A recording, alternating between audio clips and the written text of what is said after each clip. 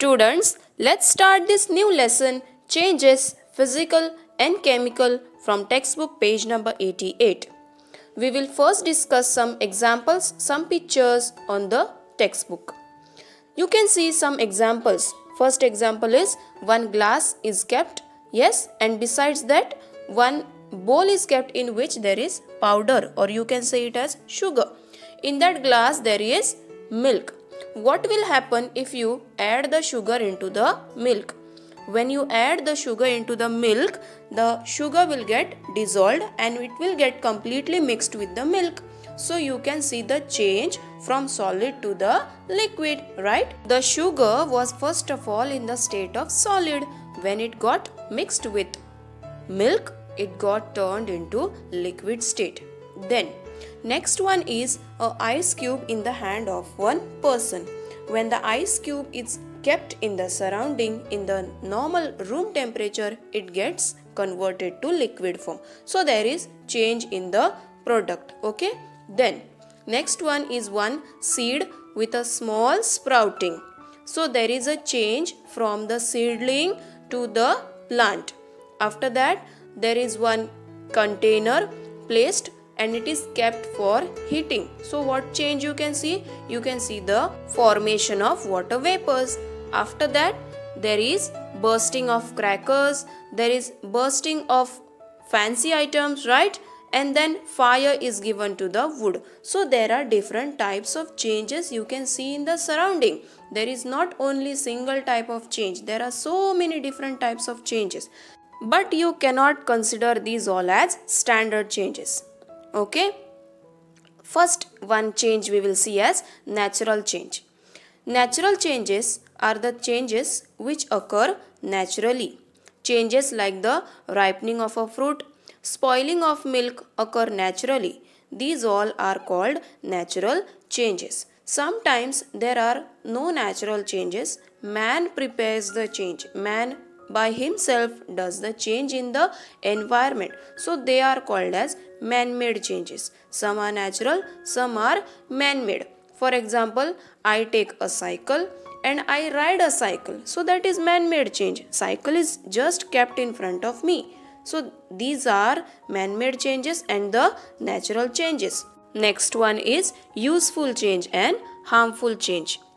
Many changes such as sharpening of a pencil, baking bread, cooking food are useful to us, and these are therefore called useful changes. The changes that are not useful or changes that do us harm are called as harmful changes. Students, sometimes changes are useful, otherwise sometimes changes are harmful. For example, if a snake bites us, it is harmful change. Whereas if you keep the milk and you squeeze some drops of lemon juice into it, so what it will turn to? It will turn to yogurt. So yogurt is useful for us. We eat yogurt. So that is called as the useful change. There are two different types of changes, useful and harmful change. Next one change is fast and the slow change. Some changes take long time, whereas some changes turn quickly. So those are called as quick or fast change and slow change. Changes that takes place in a short period of time are called as fast or quick changes, while changes that take place over a long period of time are called as slow change. Example, for a slow change, you can take an example of a human being. When human being takes birth, it takes so many years for him or her to turn older. So that is the slow change. It may take 50 years, it may take 70 years, it may take 65 years. So that is the slow change. What is fast change? Fast change is the quick change.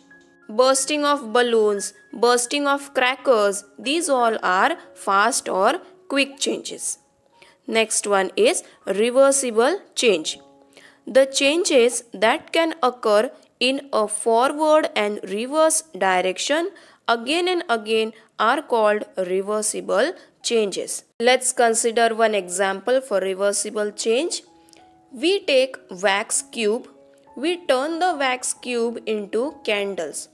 Now if candles are not needed for us, again we will melt the same wax candles and turn it again to the wax cube. So that is reversible. Cube can be converted into candle. Again candle can be converted to a wax cube. So these all are reversible changes. Now what is non-reversible change or irreversible change?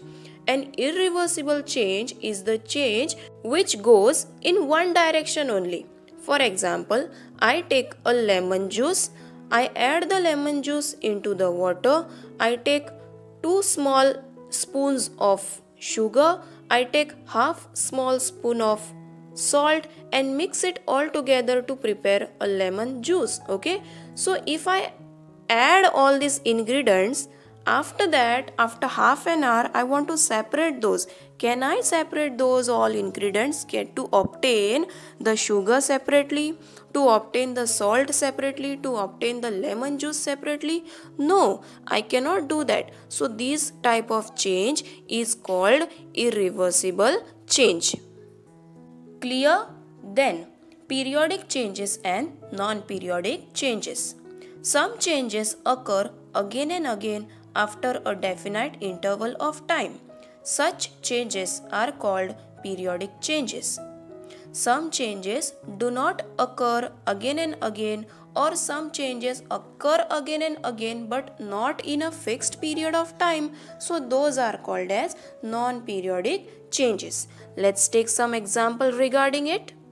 For a chicken, it requires 21 days to come out of the egg. Yes, hatching of the egg, they require 21 days. So that is called as the periodic change. Whereas the example for non-periodic change is blowing of wind. Yes, so blowing of wind is non-periodic because why? It is not for the fixed period of time. It can be anyhow. The wind will blow anytime, anywhere, anyhow. So these are the differences between periodic change and non-periodic change. Now we come to the actual point, physical change and chemical change. No new substance is formed. Such a change is called a physical change. When any process is done, then the object is not changed at all. Okay, so that is called as the physical change. The change due to which one substance is transformed into another substance having the new and different properties is called a chemical change. Students, sometimes it happens like when the substance is changed, the properties completely differ from the earlier one. Okay? Examples like melting, freezing, boiling of water, these all are the examples for physical change. Whereas burning of coal, rusting, digestion of food in the body, these all types of changes are the chemical change. Now, some examples are displayed on the screen and those are from the textbook page number 90. You can see the raw mango is converted into the ripe mango. After that, there are some pieces of paper present in the small pieces of iron. Yes, so when you take a magnet closer to the iron pieces, it gets attracted towards it. What remains will be the pieces of small paper. Now if you again add those small pieces of iron into the pieces of paper, it will turn into the same thing what was earlier present. So that is not the chemical change, it is remaining the same thing. So that is the physical change only. Okay, the physical change is the change where only the object structure you can see it is changed, physical bodily structure is changed, and the chemical change is where completely the object gets converted, gets transferred into some other object. It's like a lemon juice. When all the ingredients are added to the water, it prepares the juice. Whereas if you try to separate those, it is not getting separated. So that is the chemical change. The blooming of flower is a chemical change. The ripening of mango is a chemical type of change. The process of formation of vapor from a liquid is called evaporation. What is evaporation? When you take water and you heat the water, you can see some amount of water gets converted from liquid state to the gaseous state. So that is called the water vapor. So that process is called evaporation. Evaporation is done when drying of clothes, when formation of salt, when seawater is converted into salt. So this all thing is possible only because of process of evaporation. Let us now conclude this lesson with the last point, corrosion. When an iron article rusts, a reddish brown layer forms on it. A greenish layer is seen to form on a copper article. This process is called corrosion of metals. Things become weak due to corrosion. Corrosion is caused by oxygen, moisture, vapors of chemicals in the air. You must have experienced formation of corrosion so many times in your house, in your surroundings, everywhere. People, those who live to the coastal area, to the seaside area, experience corrosion in more amount. Sometimes your tap gets corroded. Yes, it forms a thin layer, sometimes a thick layer also.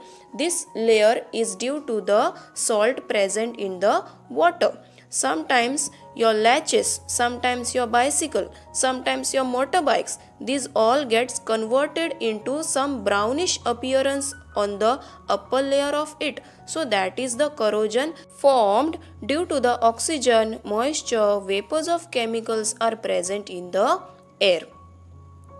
Thank you.